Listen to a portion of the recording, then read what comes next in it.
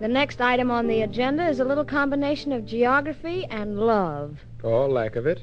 Are you referring, Miss Garland, to that 32 bars all about my sugar in Salt Lake City? You are absolutely right, Mr. Mercer. Well, send me to Utah, Judy girl. Send me to Utah.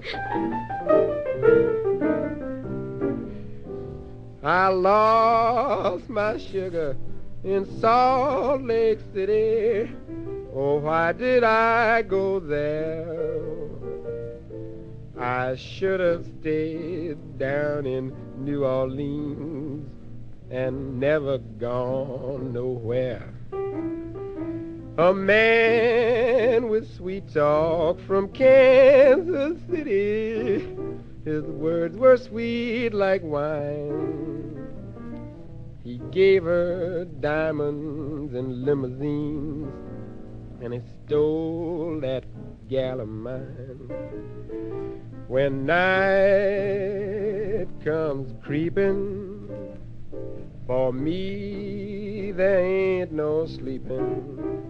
What she sowed, she'll be reaping, because she done me wrong. I cried my heart out in Salt Lake City the day I heard the news.